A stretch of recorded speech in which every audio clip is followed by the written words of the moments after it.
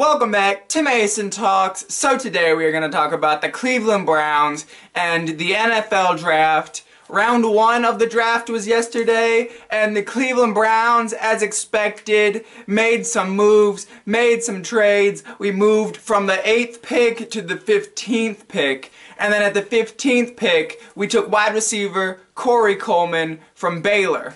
Now, I'm happy that we got a wide receiver because we haven't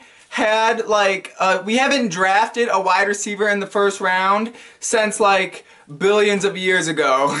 I'm glad we drafted a receiver. I think Corey Coleman was a good pick, but Corey Coleman was not necessarily the receiver that I wanted. I really wanted Laquon Treadwell, but I'm happy that we got a receiver. Corey Coleman is a fast wide receiver. He can jump, he can make one-hand catches, he's athletic, he's just a playmaker. And the Browns have not had a playmaker on offense in a long time, since Josh Gordon. He's a good deep threat, and I think he's going to be good in Hugh Jackson's offensive system. I think Hugh Jackson was the guy that probably picked him, so I'm glad that Hugh Jackson got his guy. A lot of people are comparing him to Travis Benjamin because he's not 7 feet tall. Oh, Corey Coleman's 5'10" and fast. So is Travis Benjamin. Here's the difference though.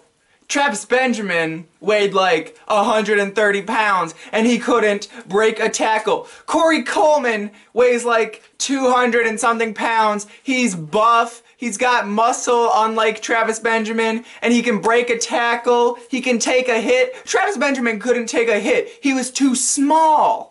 The only thing Travis Benjamin had going for him was, oh, he's fast and he's a deep threat. Corey Coleman's a deep threat, he's fast, but he's also strong, unlike Travis Benjamin. So I think Corey Coleman is probably going to be better than Travis Benjamin. So yeah, welcome to Cleveland, Corey Coleman. So now it's time for the second round of the NFL draft and the third round. As of now, we have the 32nd pick, but we also have wheelin' and dealin' Sashi Brown. Assuming we stay at 32, there are a couple of things that I want.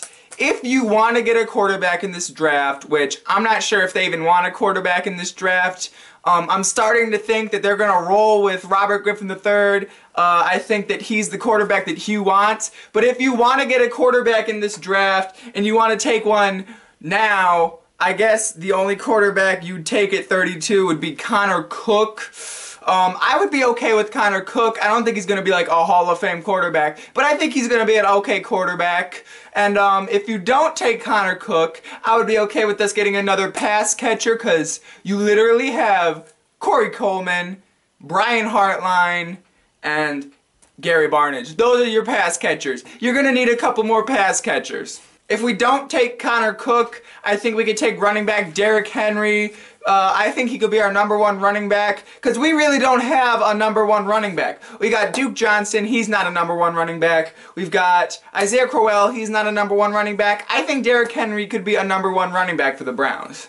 Or we could go defense, or we could trade down again. In all honesty, I would not be that upset if we traded down again. We need more picks because we need to draft players because we don't have anybody.